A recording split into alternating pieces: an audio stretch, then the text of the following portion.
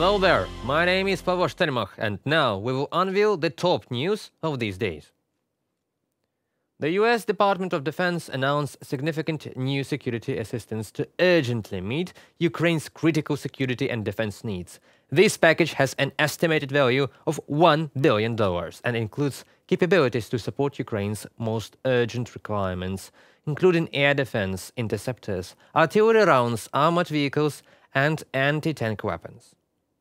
The capabilities in this announcement include RIM-7 and AIM-9M missiles for air defense, Stinger anti-aircraft missiles, small arms and additional rounds of small arms ammunition, additional ammunition for HIMARS, 155mm artillery rounds, including high-explosive and dual-purpose improved conventional munitions rounds, 105mm artillery rounds, 60mm mortar rounds, Bradley vehicles, MRAPs, Humvees, logistics support, tactical vehicles to tow and haul equipment, tube-launched optically tracked wire-guided TOW missiles, Javelin and AT-4 anti-armor systems, precision aero munitions, airfield support equipment, anti-armor mines, Claymore anti-personnel munitions, demolitions munitions for obstacle clearing, night vision devices, spare parts, field equipment, training munitions maintenance, and other auxiliary equipment. This package will surge munitions, weapons and equipment forward to support Ukraine's ability to defend its front lines, protect its cities and counter Russia's continued attacks. With the bipartisan support of Congress, Ukraine can count on strong and resolute US leadership to provide consistent security assistance support, together with some 50 allies and partners, to ensure its brave defenders receive the critical capabilities needed to fight back Russian aggression. Our entire cooperation of Ukraine and the United States, every manifestation of support for our defense now, strengthens both our nations and all our partners, the entire world that wants to live by the rules, not in violence and chaos. Now we will do everything to compensate for the 6 months that have passed in debate and doubt. We must turn what the Russian occupier has managed to do over this time and what Putin is planning now against him. All his actions at the front, all his attacks on our energy sector and infrastructure, all his terror against our cities and villages, all this should mobilize us, everyone in the world who really values life, to put more pressure on Russia. It is very important to implement all our agreements with President Biden 100%.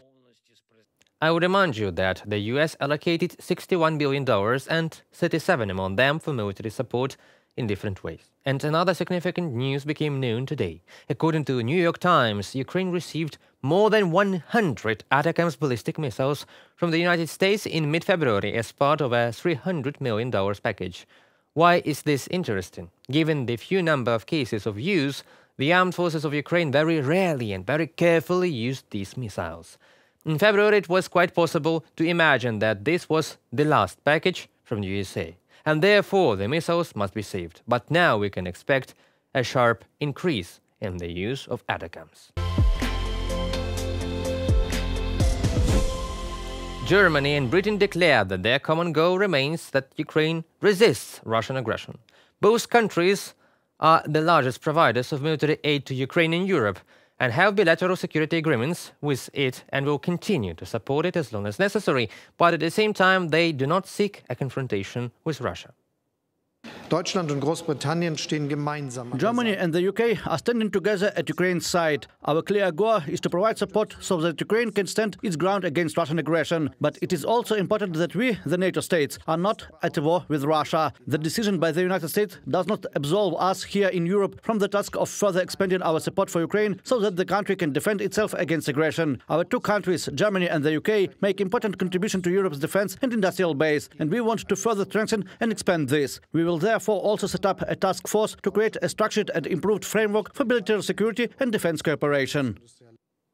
This statement was made by German Chancellor Olaf Scholz after a meeting with British Prime Minister Rishi Sunak, who arrived in Berlin for the first time as UK leader. The leaders of two countries noted that in the near future, air defense equipment, unmanned systems, artillery and ammunition means for creating defense fortifications and training the Ukrainian military will remain a priority in their military assistance. They agreed to coordinate and strengthen their efforts and assets to the potential for the possibility of joint projects, including training. In particular, they will cooperate in the support of Ukrainian helicopters, which includes armament, maintenance, and training of personnel. The communiqué says. Also, Britain and Germany are intensifying efforts within the framework of the Initiative on Air Defense for Ukraine and within the framework of the IMF.